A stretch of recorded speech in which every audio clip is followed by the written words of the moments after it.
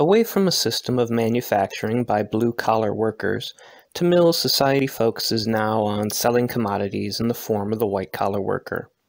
The art of customer sales and services, of course, aligns itself with a fake empathetic disposition, where one is expected to smile and cater to the customer's requests, merely as a means to assist with the generation of more sales. As such, with empathetic emotions being used solely to sell, man alienates himself emotionally, where he not only puts on a false emotional act for others, but they in turn do the same to him.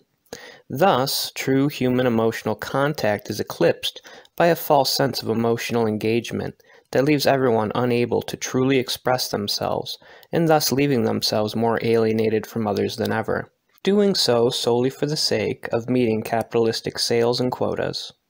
In short, no one's expressed emotional sentiments are any longer genuine, but merely marketing statements issued so as to manipulate others through a tactical form of empathy, so as to increase successful sales rates.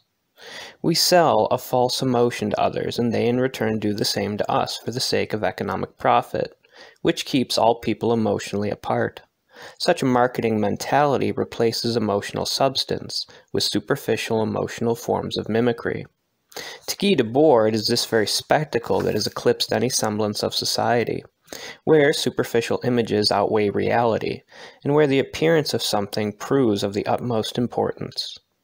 Images and appearance thus mediate all social interactions. The acquisition of status symbol commodities, or the modes in which we present ourselves to people, wearing trendy clothes, having a good house or car, an expensive haircut, etc., rob us of authentic forms of living and replace them with inauthentic appearances acquired by commodities. We no longer see real people. We merely see the appearances people convey by the products they purchase and thus associate with. You thus become not what you are, but what you appear to be through your purchasing power, given over to mass media marketing obsessions and the like. What links the two thinkers is their belief in that there is an actual base to reality. Conversely, to Lacan, the real exists outside of language itself. Like a mathematical limit that does not exist, it thus remains undefined upon approach. Similarly, we can approach reality but never reach it through linguistic definitions. With Baudrillard, we get something similar in terms of hyperreality, which Baudrillard defines as the generation by models of a real without origin or reality. In other words, hyperreality is a series of representations, signs, and symbols of reality that have no origin or initial point of reference to reality itself, since it rests outside of symbolic expression.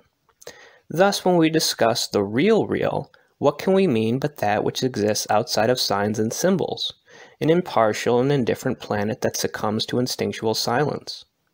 To quote Alfred Korzybski, the map is not the territory.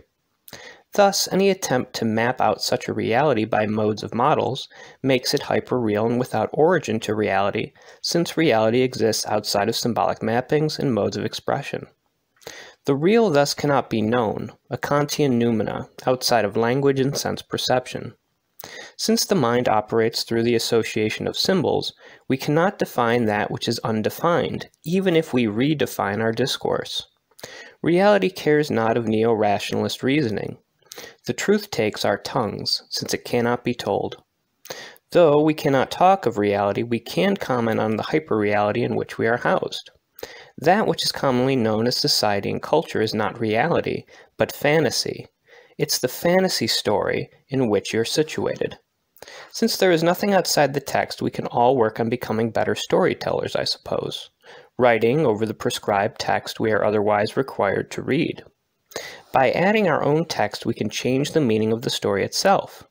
As in Derrida's idea of difference, meaning is postponed or put off or deferred because words are ambivalent, and thus constantly changing meanings based on the context in which they are situated and the words by which they are surrounded. So unless we are happy with the hyperreality in which we are housed, and are happy with the code of the current program in which we play, or enjoy the script that we are meant to act out on our current stage, then we need to do nothing short of editing everything that is around us, altering the text order, creating new concepts so as to reconstruct the script and thus the story, to reprogram the program, opening up the closed loop of cyclic truths into a spiral of open potentialities and interpretations. Reality is not opposed to fiction. Rather, reality is comprised of fictitious stories. The Matrix movie did not escape Plato's allegory of the cave. There is no real reality to escape to, as we remain trapped to semiotics. We cannot ever unplug from the Matrix or escape the shadows that we interpret to be true. We can only engage in endless interpretations. Not even metafiction truly gets a reader outside a story, since by reading it, they don't set the book aside. We can allude to reality, but never get outside the book. But though we may not know reality by being bound to this book, we still have reason yet to write.